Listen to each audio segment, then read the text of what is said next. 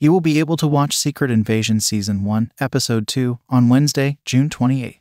The Secret Invasion consists of 6 episodes and will air over a 5-week period, concluding on July 26. The invasion has started in Secret Invasion Episode 1. Without the help of his greatest comrades, the Avengers, Nick Fury has been tasked with stopping an army of Skrulls from invading planet Earth. It will surely be difficult to succeed, but I believe we have all come to realize that Fury is a force to be reckoned with. Throughout the first season of Secret Invasion, viewers will ask themselves, who can you trust? Every person will come out as sneaky, secretive, and flat-out evil. Fury's relationship with the Skrulls must not be forgotten. Following Captain Marvel, their relationship continued. Fury was seen in space with the Skrulls in the post-credits scene for Spider-Man: Far From Home. For all we know, the real Nick Fury has been dead and replaced for years. That's the kind of mystery the Secret Invasion will be. Who can you trust? The answer is simple: no one. We will probably see Fury dealing with the fallout from Hill's murder as well as the effects of his return to Earth in Secret Invasion Episode 2. Gravik's anger is most likely to be directed towards Giaya,